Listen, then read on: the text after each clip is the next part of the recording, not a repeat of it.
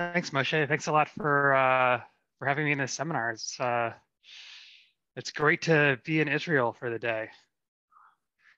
So this is joint work with Inkai Li, Liren Shan, and Yifan Wu, who are fantastic PhD students at Northwestern University. Inkai Li is going to be a postdoc at Yale with Dirk Bergerman and Yang Tsai next year. And this is a project that we started a few years back and prompted by a failure of the standard proper scoring rules to be useful in a setting I cared about a lot at the time, and still do actually, which is peer grading. Cool. So I'm going to be talking about incentivizing effort with proper scoring rules, and I just want to give you a quick example of scoring rules to remind you if you haven't seen them in a bit. So a peer might, I'm going to use peer grading as my example too. So a peer might review a submission, and they might have a belief over what grade the TA might assign the submission, and I'll call that the 0-1 random belief. And then the TA is going to review the submission, and they are going to uncover the true state, the true grade that should be assigned to the submission. And then we want to evaluate whether the peer's review is any good or not. Because if you're going to assign any work in your class, you realize you have to grade all the work you assign, so you better be grading the grading. And one way to do that is to use the scoring rule. And so one of the canonical ones is the quadratic scoring rule. And so I'm going to take the peer's report, and I'm going to take the TA's grade, and I'm going to compare them and basically calculate how many points I deduct from the peer based on the squared distance between the TA's report and the peer's report. For convenience, I'm going to be normalizing all the reports to be 0-1. So great, so I could do this. Actually, I don't recommend ever doing this. It's a horrible idea, but we'll get to that in a second. Okay, so I want to talk about why optimize scoring rules. I guess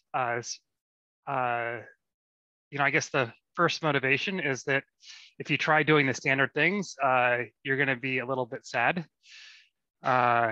especially in this example application I have. And I think there's been outside of the times when I'm sad, I've noticed that other times people use scoring rules, they often end up being sad. And one of those examples is in the mechanical Turk experiments, when people try to elicit behavior and they use incentives, they notice that the Turkers don't really respond that much. I think that's part of the same story.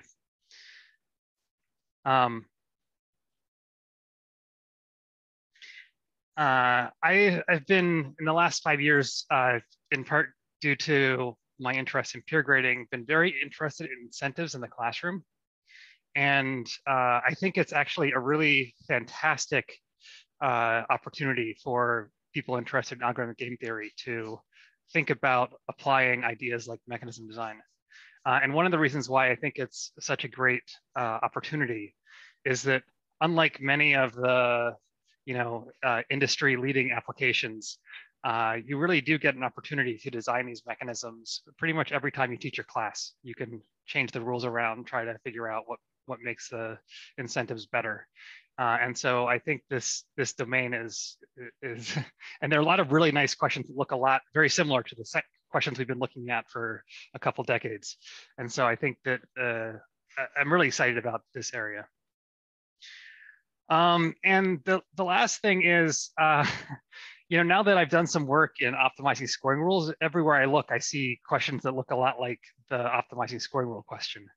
And that's because of the revelation principle. So if you have any situation where your agents might put in effort and then get some payoff from the actions based on that effort, that's like apply the revelation principle and you've got a scoring rule, basically, because they put in effort, they have beliefs, and then they act according to their beliefs. And so the environment is basically a scoring rule for their beliefs. And so in some sense, like almost any mechanism starts to look like a scoring rule with this perspective. And so this is somehow is like underneath like a lot of what we think about. Cool. So why is the quadratic scoring rule so horrible? So I did do this in my class, and ever after I've thought really bad about it. So if you imagine the ground truth grade is something between 0.6 and 1, which is sort of what happens at Northwestern.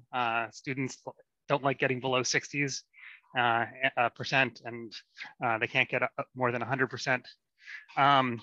And then consider someone who doesn't even look at the submission at all and just decide, I'm just going to say 80%.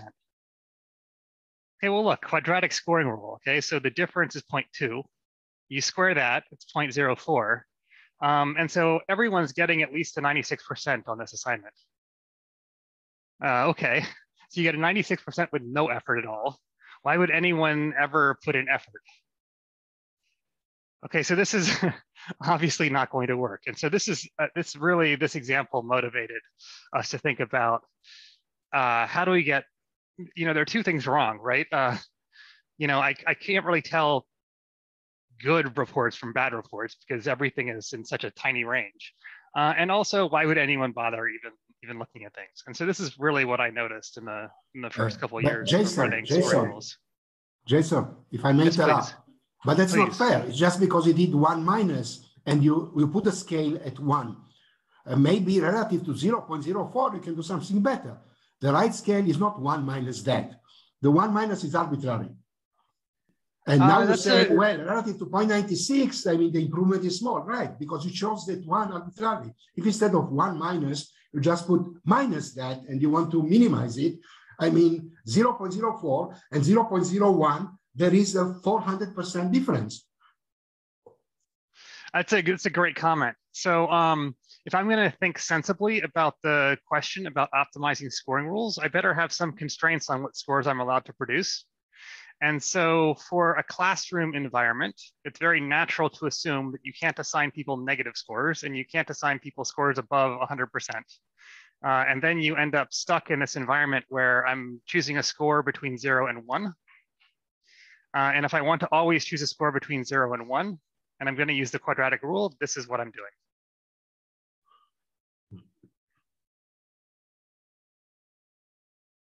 Okay, this is actually the quadratic scoring rule with the most incentive if I'm required to be between 0 and 1, when I know that the state is between 0 and 1.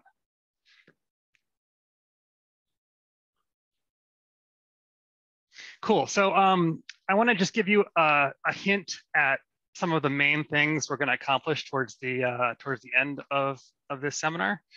So I'm going to be talking about multi-dimensional scoring rules a lot, and there are a couple applications you can think about. You can think about this in peer review where a peer looks at a submission, and then there's a multi-dimensional rubric with different properties of the submission, and on reading it, on putting in effort, you sort of know which of these properties the submission satisfies and which it doesn't satisfy. And that would be one application. Another application I quite like is exam grading. So the students put in a bunch of effort to study for my exam, and then I ask them a bunch of questions. And so they have a multi-dimensional belief about what they're getting on those, what the answers are for those questions based on their studying. And so what we're gonna be showing you is there's a pretty good a simple intuition for a good scoring rule, which is maximum over separate. In other words, we have the forecaster report their belief on each dimension, but then we score them according to a single dimensional rule, which is the single dimensional rule for the coordinate that maximizes their score. Okay, so we sort of reward them for the most revealing, one way I like to think about it is most surprising thing that happens. Okay, so they do effort, they uncover something surprising, we reward them on what is surprising for them. Okay, and the thing that you probably would have done if you hadn't thought about how to optimize scoring rules beforehand, it's something like average over separate. If you run an exam, I'm pretty sure most of you score people by averaging up the grades on each part, or summing the grades on each part, which is basically average of separate scoring rules. And this actually can be as bad as a linear approximation. Cool.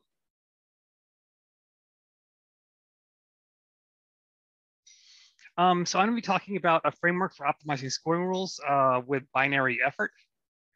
And we'll look at, we'll take a brief detour through single dimensional scoring rules, but most of our main interest here is on multidimensional scoring rules. And we'll talk about how some of the standard scoring rules in the literature that everyone uses are suboptimal for this objective. In fact, far from optimal. Cool. So what I would like to optimize is the incentive for effort. Okay, so if someone has a prior belief over some random state and they put in effort, this effort will give them a signal which they can refine their belief and get a posterior distribution. And what I'd like to do is maximize the expected gain between the belief, which is the prior, and the belief, which is the posterior. Okay, so let's just write down some of the math that we're going to be using. So we'll have a state space, which I'll call theta, and there's going to be a prior distribution D. I'm going to be restricting attention to eliciting the mean in this talk. However, many of these ideas are going to be you can generalize these ideas to eliciting the full distribution if you want. One way to think about that is that if you have a full distribution, then you can think about eliciting the mean on the indicator variables for each state that appears. And the agent's action space is going to be binary. They'll either put in effort or not put in effort. If they have no effort, then their belief is the prior D. If they put in effort, their belief will be a posterior, I'll call G. And because I'm going to look at distributions for reporting the mean, I'll let F be a density over the posterior mean. Okay, and so if the agent puts in effort, they get a draw from all the possible posterior distributions that they could realize from a signal that they got about the state. Okay, and so we will draw from the agent's perspective, after they realize their posterior, we draw a state from the posterior, and they will give a report and they'll get scored based on a scoring rule. Okay, so as you are probably aware, a scoring rule is proper if it satisfies the following inequality. For any distribution G and any report you want to make, reporting the mean for that distribution gives you higher score than reporting any other report. Okay, so we're trying to maximize the gain from effort. So we'll look at this max over scoring rules, the expected gain from effort such that the scoring rule is proper. And you can obviously arbitrarily scale scoring rules. So we want to normalize them to be in some bounded range. Okay, this, there are two most obvious ways to normalize a distribution. One is a ex post range, which is very useful in classroom environments where you don't want to assign students grades above 100 or below 0. And the other normalization would be a constraint on the expectation, which might be more relevant in the crowdsourcing applications, but they give similar math.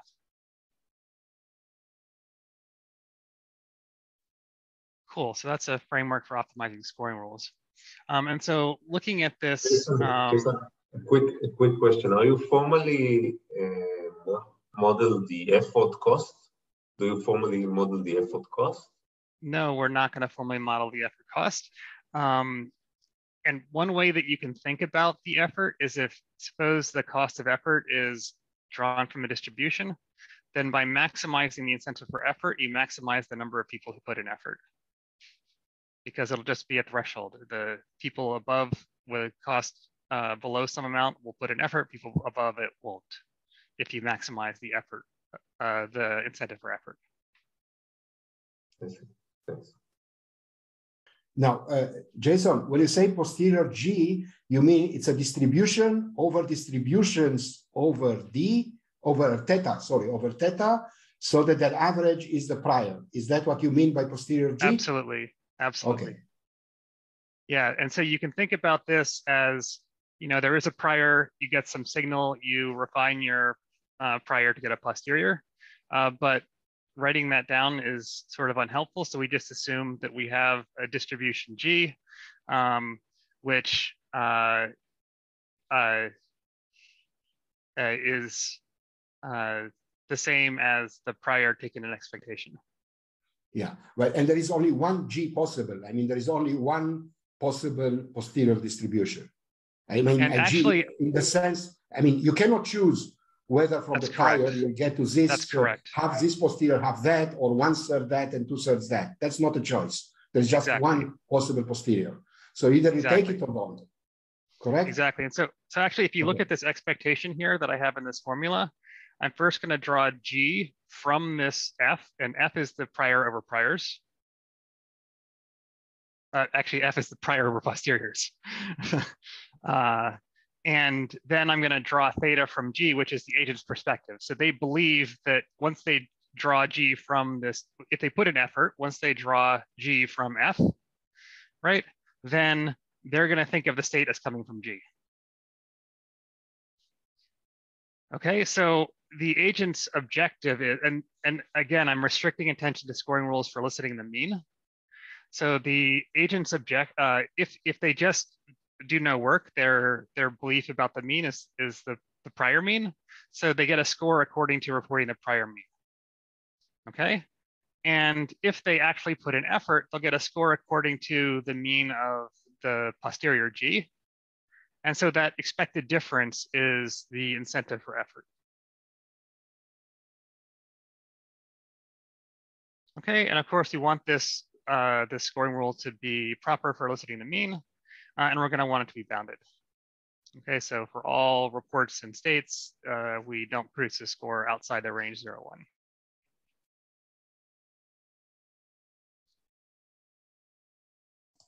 Cool. So that's our so one question. So are you saying, are you arguing that eliciting the mean is enough? I mean, if no, actually, and we initially restricted to the mean because we very much cared about this peer grading application, and we thought it was too complicated to ask people for full distributions over the numbers between 0 and 1. And so we wanted a simpler report space. And so that's why we ended up thinking about the mean. But as I said before, one way to think about general distributions is to just imagine the indicator for every state that could be realized. And then you just have a multidimensional scoring rule where the probability that state shows up is where each indicator variable is Bernoulli. Okay, so then the mean is the distribution. Jason? Yes, please. You might have said that already, but can you please explain again, why is this your objective function? What type of objective, why would you like to maximize this difference, this incentive for effort? Yeah, so I'm imagining, one of the students in my class is thinking, gee, I'd really like to hang out with my friends this weekend, but I got assigned by this horrible professor to do this peer grading. And, what's it going to change my grade to actually put an effort in, do this peer grading, or should I just report, what the class average instead? Okay, so they can always just show up and report the class average. And that's this term over here. Mm-hmm. Okay, that's what they would get from reporting the mean. And if they actually put in effort, they'll see a signal about what they're grading, and they'll be able to refine their belief over the class average. This is sort of one of the better students in the class. They did a pretty good job with this. Or it's one of the worst students. This is a big mess. I can't even read this. That objective function is more from the agent's perspective. I would expect to have the principal's perspective here. So perhaps the principal has some utility from effort that agents are. Maybe it's not worth at all that agents exert effort in terms of my economy. This way you are catching the maximum number of agents. So assuming different agents have different effort that they can invest, and this maximizer catches the most agents in your class. I mean, if you have, those for which the effort is very costly probably will not do it, but you are getting up to a cutoff that is as high as possible. I agree with Sergio. I'm maximizing the number of agents that want to put in effort, because I think that putting in effort is how students learn, and I like learning. Okay, and yeah, so I think that maybe you are excited about peer grading, and you think that what I want to do with the peer reports is aggregate them and give people grades. That is a very secondary concern, actually, it turns out. That's actually really easy to do. And what I really need to have happen to make things all work is that students actually just read the submissions and put in effort. And my perspective on that is that as a instructor who assigns students to do work, I don't assign students to do work that I don't think benefits their learning. And what I need them to do to learn is to put in effort. Okay. Yeah. No, it's a good question, but really this is the hardest part about getting peer grading to work, is getting students to put in effort on actually doing a good job. Jason, why do you think like just grading is easy? Like at scale, say in Coursera scale, is grading still easy? Yeah, I think grading is still easy. My experience running this, even with a really bad scoring rule, was that and the way I measured this in the peer grading system that we built is I had an appeal that was worth 5%. If you didn't like your grade, you could appeal it for any reason, and the appeal rate was super low, which means people were really happy with their grades. The appeal rate was less than, I guess, 3%. But if I give everybody 100, they will never appeal. It doesn't have any signal. That's not going to work well in these scoring rules if you give everybody 100, because the TA is not going to give everybody 100. You're going to get marked down from that. It's the hope. Okay, again, so giving everyone 100, that's a report that doesn't depend on the distribution, right? On your posterior. Mm-hmm. And so in fact, giving people 100 is worse than reporting the prior mean. You'd rather give people an 80 or whatever the class average is. Just referring to the appeals. They will never appeal. That's it. Yeah, anyway. I mean, giving everybody 100 is not proper. I mean, literally, it's not proper. Again, I'm finding myself agreeing with Sergio. Yeah, exactly. And the point is that the students might think that if we just all give everyone 100, it'll be this great situation where no one has to do any work in the class and no one learns anything, and that's awesome. But in practice, each peer is getting compared to getting graded by the TA, and so that's a dominated strategy for them.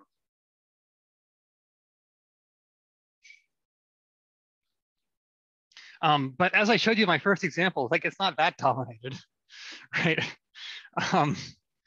And that was like really the problem. And so we want to make it as dominated as possible by making the incentive for effort higher. And you can think about this incentive as effort as also is just sort of quantifying, having information versus not having information. So having the posterior signal versus not having the posterior signal. Like how much better is it to have the posterior signal? right? And in environments where I can really separate these two out, these are great environments where we actually see that the signal is really worthwhile for the objective that the agents have.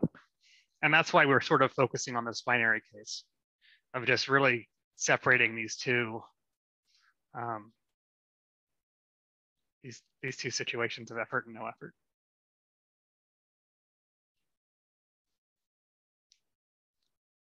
Cool.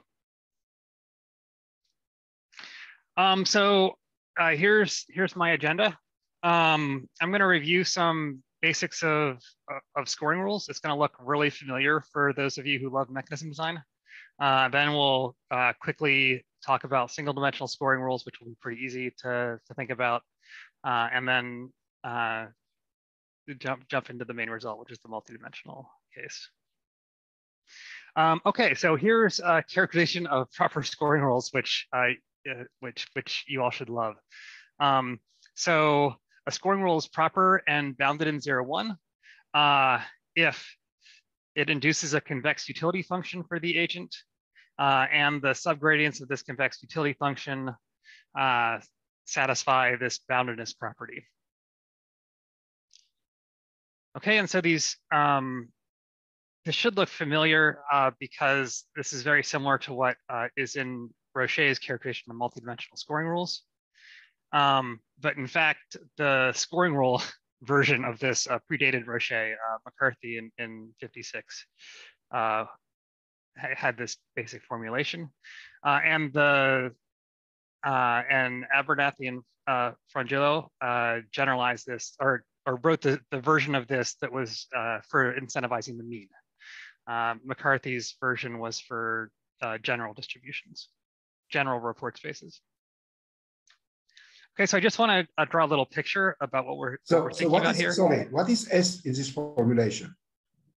S is the scoring rule. S is really this expression, U minus so U S, minus C.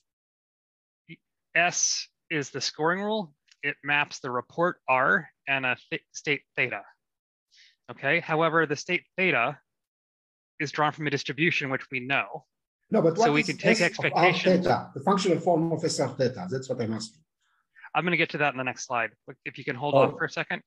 Yeah. Okay. So let's for a second, let's take the revelation principle. And so you give people a scoring rule, they behave in some way. And so that induces some utility function, which is a function of their report and a function of the theta that they get, the theta that's observed. Okay. This theorem says that any proper scoring rule you could view as inducing this convex utility function. The thing that you care about for the boundedness of the scoring rule is going to be the subgradients of that utility function. And so let's just look at this depiction. So if I have a convex utility function, you imagine a binary state, or sorry, not a binary state, but imagine my 0, 1 single dimensional state space. And so essentially what it's like is when you make a report, you're picking which subgradient you want to be evaluated on. And then when the state is realized, we're evaluating the difference between the state on your subgradient versus the state on the utility function. Okay, and so it's basically, and if you're familiar with the Bregman divergence, this is the definition of Bregman divergence as well. And so a scoring rule is proper if it can be viewed as the Bregman divergence of a function. Okay, and then the boundedness is just how far apart can the subgradient be from the utility function. And so boundedness basically is just evaluating the extreme points. And so you just look at either side, you look at the slope of the utility function at one side, and you look at where, how far apart those 2 points are. And so the boundedness constraint basically just says that this blue line and the opposite blue line on the other side has to be at most 1.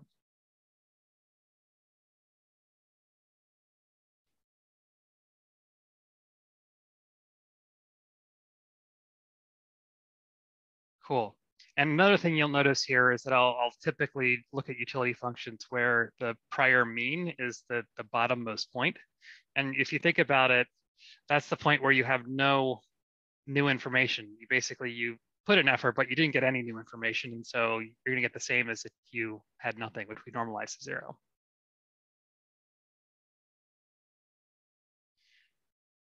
Okay, so this characterization of inducing a utility function suggests that why don't we just define scoring rules in terms of the utility function themselves. So I'll define canonical scoring rules for the mean. And we'll be looking at a convex utility function mapping the report space to the real numbers. And we'll be looking at its subgradients. And then we're gonna have to introduce a normalization variable to make sure that the resulting function is between 0 and 1. Okay, and so then we can, this is what Sergio was asking me for, then you can define the scoring rule in this way. Okay, so, and because all scoring rules eventually look like this when you... the dimension n is what here? What is n, small n? So if you imagine the report space was multidimensional, the state space is multidimensional, then the report space would also be multidimensional. It's 0, 1 to the power n. That's a state space. Yes, for example. Okay. Yeah, so imagine the state space is 0, 1 to the power n, and the report space is also 0, 1 to the power n if you want to report the means, the multidimensional mean. And then, exactly. Thank you, Sergio. Cool. And once you have this formulation, you'll realize that if you draw the state theta from this distribution G, then a lot of things sort of shake out in the expectation.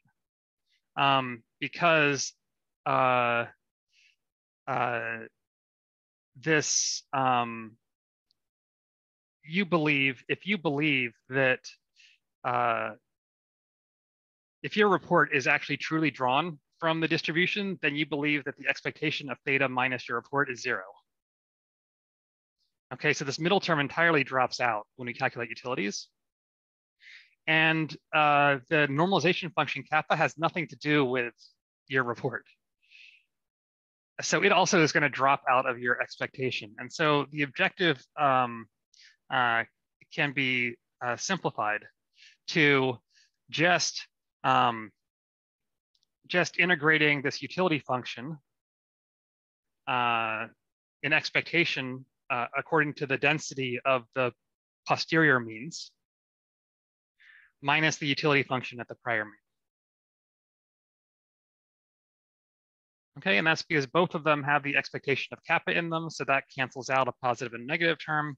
And because, if you truthfully report, then this middle term is going to be 0 because the definition of truthful reporting is that this theta minus r is 0 in expectation.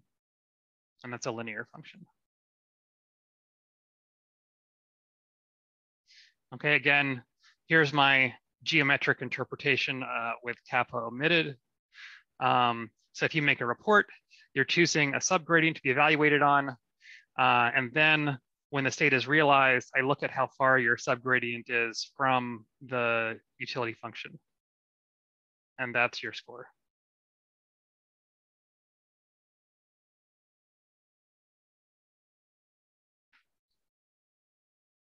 Now the function k is arbitrary, right? And you play with it in order to get to your bounds. Yeah, so again, as I said, the right bounds that you want. On the previous slide, I said that it's for the boundedness constraint. I want the score to be between 0 and 1 at the end of the day.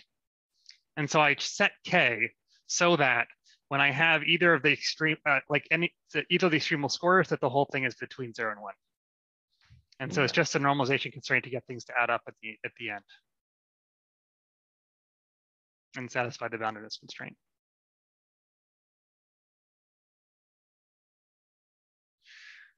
Cool. So let's do. So that's sort of the basics. Let's do the easy step of thinking about single-dimensional scoring rules. Okay, so here's my objective again. I'm trying to maximize the expectation of the posterior mean minus the prior mean. And I'll define a utility function to be V-shaped.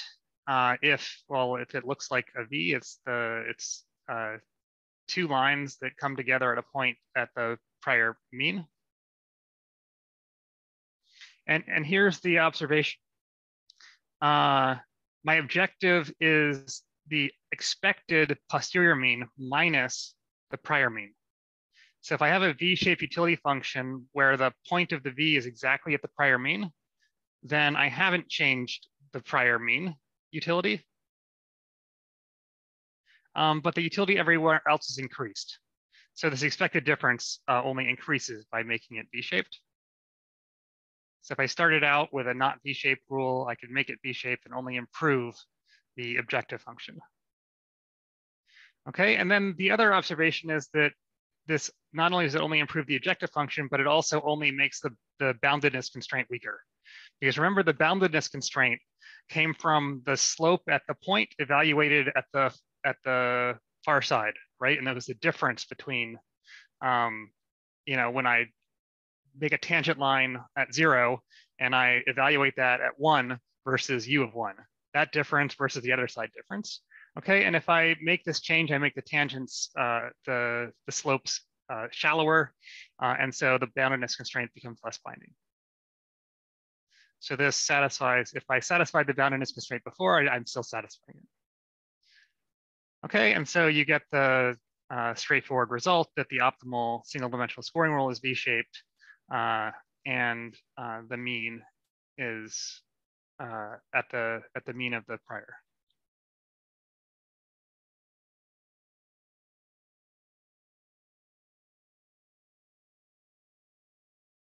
Cool, and actually, this should be expected. It should be prior, right? Not posterior. It's the same thing because of why? So remember, little f is the distribution over posterior means, and it better be that the distribution over posterior means, the mean of that is equal to the prior mean. Okay, so the mean of posterior means is equal to the prior mean. But okay. Good point. I wanted to say that. The expectation of the posterior is the prior.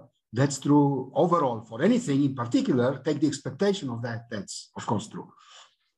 Yes.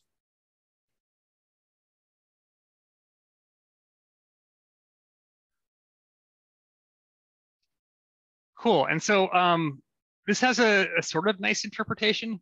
You're just asking the agent to choose the left or the right. Okay. You want to know, are we to the left of the mean or to the right of the mean? And that's the question we want to ask the agent to maximize their effort. So by the way, which V function, that just comes from your bound, right? You are going to choose those things so that the maximum difference at one of the two ends is bounded by your range, right? That's what will dictate what slopes you have. Yeah, so the input, exactly, that's exactly right. So the input is just where is mu d, right? Once you have like, if you know 0, 1, then it's like, where's mu d? And like, okay, that's the only thing you care about. And actually, this is a great point to bring up. Notice that G doesn't matter. G doesn't matter. It's uniform for all G's. What doesn't matter is the distribution over G's, which is F. Right. So little f doesn't matter. The only thing that matters is the distribution over the prior mean, where the prior mean is. And so actually, I'm not going to talk about it in this talk, but in the paper, we've got a sample complexity result based on this idea, which says that once you get a good enough estimate from samples of the prior mean, that's all you need to know to actually design a good scoring rule. And for my peer grading application, we don't even care about that because, maybe we set the mean to be 80%, which is what we should expect in a class.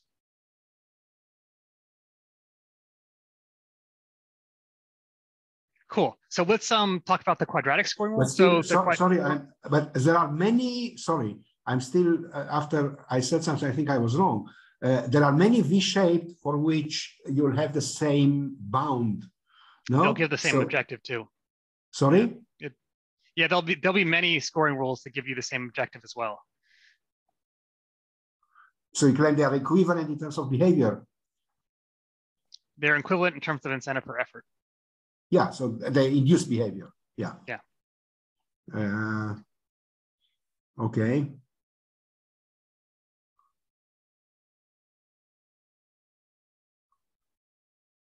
And in fact, they're even more than that, because I'm, it's writing this for canonical scoring rules, but when you actually go and implement it, you can choose anything that induces the same canonical scoring rule. So there are actually lots and lots of scoring rules that would do this. But the interpretation of just choose left or right, I think is sort of a nice way to think about it. I actually really like indirect scoring rules. I think they're much simpler to think about than the direct ones.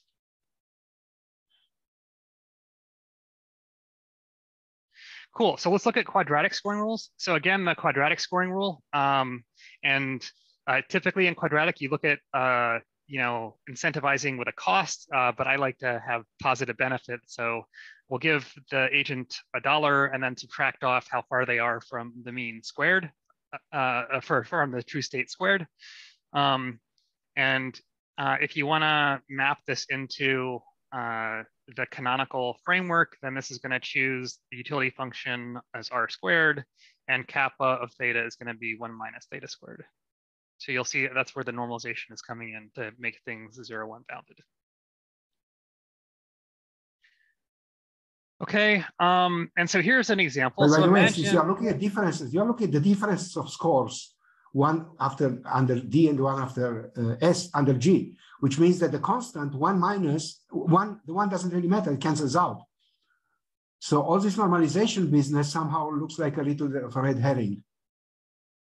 You are looking after all at S minus S, right? So instead of 1, I could put 100, I'll get exactly the same thing, or I'll put 0, it's the same. So somehow, all this boundedness now sounds a little no, strange. boundedness makes a lot, boundedness is important, and what matters is the difference in the upper and lower bound.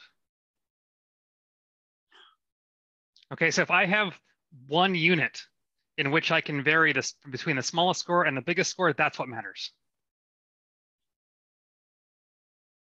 Okay, and so we just normalize how much it matters to be one. If I know that mu d is at, say, 0.6 or whatever, 0.8 you wanted, well, that gives me a bound. So instead of putting that, I can do 1 minus 10 times theta minus r squared. It's still going to be between 0 and 1, but I increase incentives tenfold, which means I'm capturing much more. Yeah, so that's not going to be the right answer. So here's what you're saying, I think, and you can tell me if I got you right. So if I know that all the grades are going to be between 0.6 and 1, then I should have designed a scoring rule for that state space and not the 0, 1 state space, and that could have gotten me a better outcome. I'm a little reluctant to do that because maybe sometimes, rarely, someone really fails it and gets below 0.6. But you're right. Allowing someone to really fail it and get below 0.6 is really sort of hurting me in the objective. So maybe doing that differently is a good idea. The thing is that the range really actually ends up being important. You can't just truncate it because that breaks the preperness. So anyway, I think it's a good question. I'm glad you're interested in it. Let me give you. So I get a good score, yes. I appreciate you putting in a lot of effort to this talk. Yeah, so let's consider the following distribution over posteriors. So it's going to be uniform on 2 states, 1/2 minus epsilon and 1/2 plus epsilon. Okay, and for me, since we're reporting the expectation and the distribution doesn't matter given the expectation, we just assume that the state is 1/2 minus epsilon or 1/2 plus epsilon. It's the same thing. Okay, so if I were to put this into my framework for optimizing scoring rules, I'd see that the optimal objective is epsilon. Okay, because look, it's the incentive for reporting the posterior, which either minus epsilon or plus epsilon. If you look at this V-shaped rule, that's going to be always plus epsilon, right? Whereas the mean is 1/2, and that gives you 0. Okay, so you're comparing 0 versus epsilon, and so that gives you the optimal objective of epsilon. But if you plug this into a quadratic rule, then your objective, you're getting epsilon squared. Okay, and so, you know, the quadratic scoring rule in this regard is unboundedly bad for small epsilon. And okay, so you should take this with a little bit of a grain of salt. It's unboundedly bad for small epsilon, but arguably when epsilon is small, I can't get any incentive anyway, so maybe I don't care about the case where it's unboundedly bad. Okay, so that's like a little grain of salt, but it, you know, but somehow it's not doing as well as the optimal rule. Okay, and in fact, the quadratic mean is closely tied to the variance of the distribution, and you can show that for any distribution with variance sigma squared, that the quadratic scoring rule is going to be a 1 over sigma squared approximation, the standard deviation approximation. And this is between 0 and 1. Okay, so 1 over sigma is going to be a number bigger than 1 for the approximation. Okay, so the smaller the variance, the worse approximation quadratic is. Which actually makes a lot of sense, okay? So the less signal is in your posterior, the harder it is for a scoring rule to do anything good at all. Okay, and the quadratic is really badly hurt by this, and so its approximation factor degrades with how little the information is. Okay, so when you have very little information, you really want to avoid the quadratic rule because you're losing a lot in that case. Well, when epsilon is small, the quadratic rule is really a flat rule. I mean, it's essentially, or in some sense, if you take any differentiable function, when everything happens very, very close to mu d, I mean, it's almost like the function is almost flat, which means you don't get any separation, you don't get anything. Yeah, so you do not want differentiable functions. You do want indeed functions that have a kink. Exactly. Exactly. So you want a function with a kink. It's not just a quadratic that is bad. Anything that is differentiable is not going to work once epsilon is small. That's a great point. Awesome. Yeah, we really want a kink. Yeah, because otherwise it's a flat. Differentiable functions are flat locally.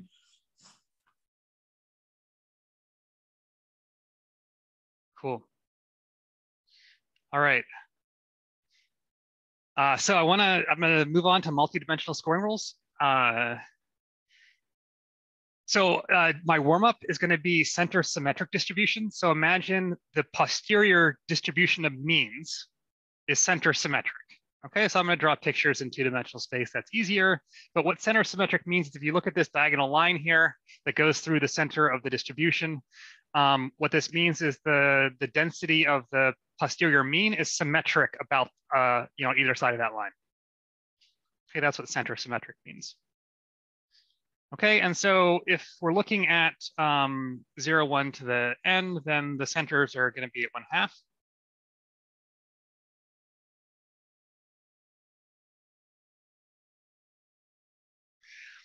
1/2. Okay, and so you can define a symmetric V-shaped rule the very natural way. For center symmetric, it's just basically in every dimension, it's going to be V-shaped in that dimension. And we'll define it to have boundary 1/2 and look like this. Okay, but in what do you mean dimensions. by center symmetric again? Yeah, center symmetric means if you look at the distribution of our posterior means and you look at any line through the center, the distribution on the above the line and below the line is the same as you go away from the center. When you reflect the points through the center, you get exactly the same probability. Yeah. But now, when you do n-dimensional, there are two ways to do it. One is indeed to do in each coordinate separately. The other is to take a cone that in every direction gives you that picture. That's not the same. It is the same, actually, because the rectangular boundaries are a rectangle. I thought one of them has 4 walls, the other is round. No, the one is it would only be round. It'd only be round if your boundary was round. Oh, I boundary see. Square. Because the boundary, okay, I guess, because the boundary is a square and not a circle. Right. Okay. Yeah. Right. Okay. Cool. So it's going to be an upside down pyramid. All right. And so this is actually fairly straightforward to show. Any symmetric distribution, the optimal solution for it is symmetric, obviously. Sorry, the optimal solution is symmetric V-shaped. And one way to see this is if you project onto any of these, if you project onto this line and solve the problem, it'll be V-shaped. Like if someone told you it was going to be there, then it would be V-shaped. Right now you do this for all the lines and the answer is V-shaped everywhere. And it's because all you need to do is know the mean. You don't care about the actual shape of the distribution otherwise, that you end up getting this very simple result.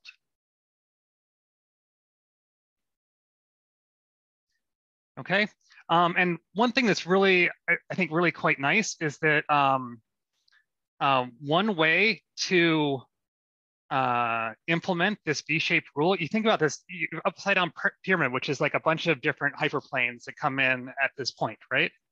And so really what matters is which hyperplane you're on. And which hyperplane you're on is the one that's sort of the most interesting dimension, the one where your score is going to be the highest. Okay, because you're the space above these hyperplanes, and so the hyperplane on which your score is the highest is the one that's the face you're on. Okay, and so you can implement this by have the agent choose which dimension gives them the highest expected reward and have them only report in that dimension. Okay, so if you think about this for scoring rules, you say, oh, read this submission. There are all these possible mistakes that someone could make, and report the most surprising mistake that you see. And that's sort of an optimal multidimensional scoring rule, if it's symmetric.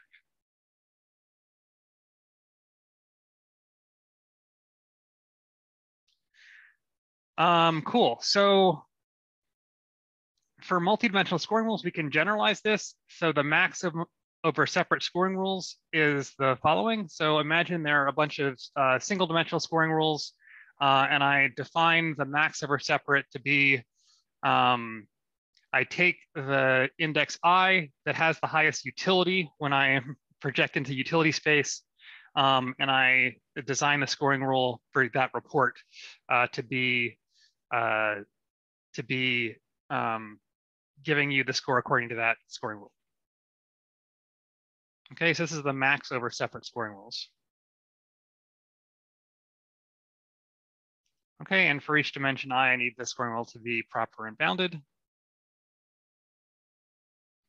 Okay, and as I said before, one way to implement this is the choose and report. So the agent chooses which dimension they want to report on, and then they just get scored against the scoring rule for that dimension.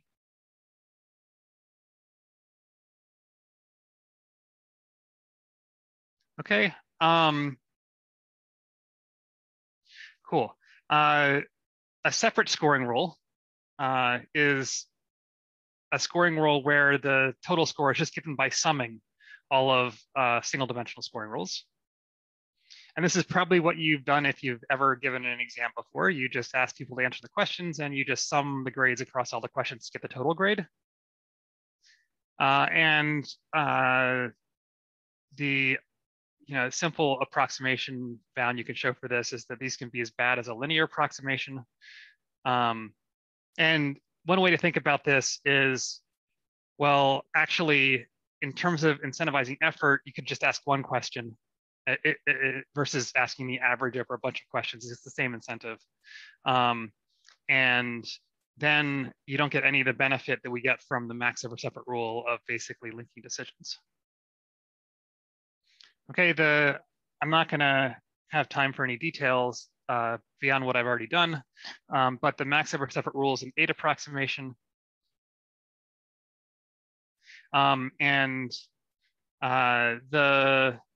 To give you some intuition for the proof of this, the proof is basically by taking the distribution, making it symmetric by flipping it about its origin, solving the problem on this flipped space, And then observing, you basically lose a factor of 2 from that flip, right?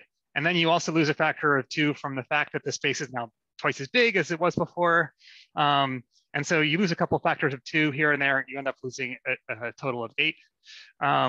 But it's basically this flipping the space, solving the symmetric version on the flip space where symmetric is optimal, and then asking, what is this solution?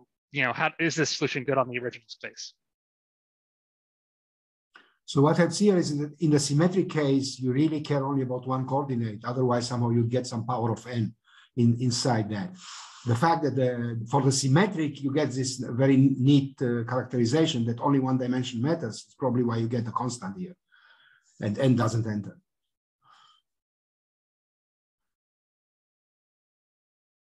That's a good observation. I really like that. Interesting.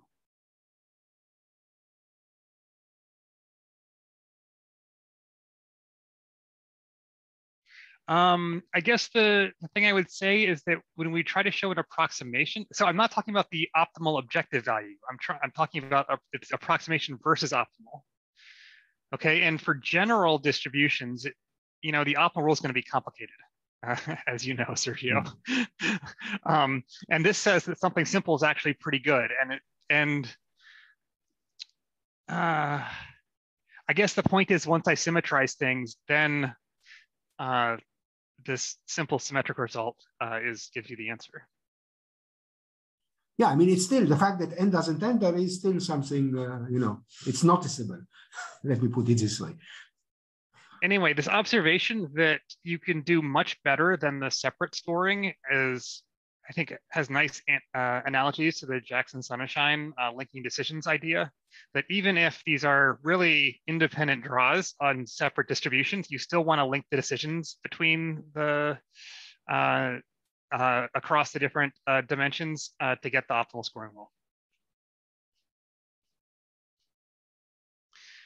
Cool. So let me wrap up and keep this on time. We built on a lot of really excellent theory on characterizing scoring rules. We had to do a little bit more because we're optimizing scoring rules, and some of the existing definitions didn't work in the extreme cases. So we had to actually add a little bit to them because we were getting outside of the cases they covered. There's a really nice old paper by Osavand about maximizing effort, but restricting attention to only quadratic rules. And in this setting, the agent has a cost, and you want to get the agent to put in the most effort given their cost. There's also independent paper that is looking at maximizing effort in a binary state model with costly samples. And so you can draw basically Bernoulli samples as much as you want, but you pay a cost for each one. And then you want to maximize effort in this model.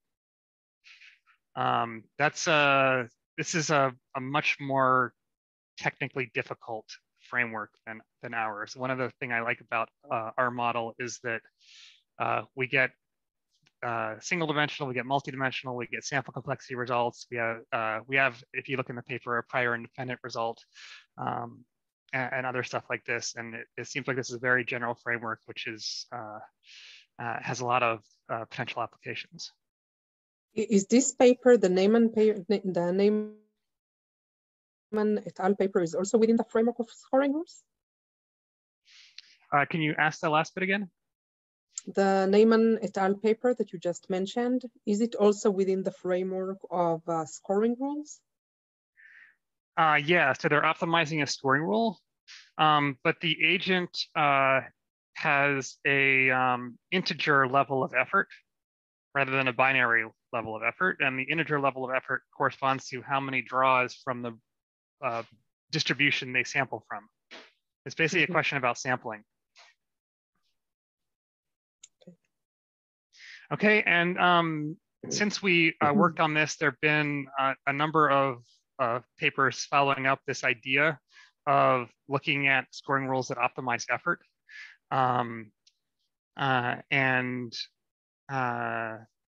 The one by Chen and Yu, for example, Yu-Ching Kong has a really nice paper on peer prediction, bringing this idea of optimizing effort for peer predictors in. We are working on follow-up paper that is about multidimensional effort. And so again, this paper that I'm talking about right now is binary effort. I put in binary effort. I either get a signal or I don't. And the signal tells me something about multidimensional state, which you might think is a little bit weird. Why can't I individually put in effort on each dimension? And so that's what this subsequent paper is doing. Cool. Thanks so much for the attention.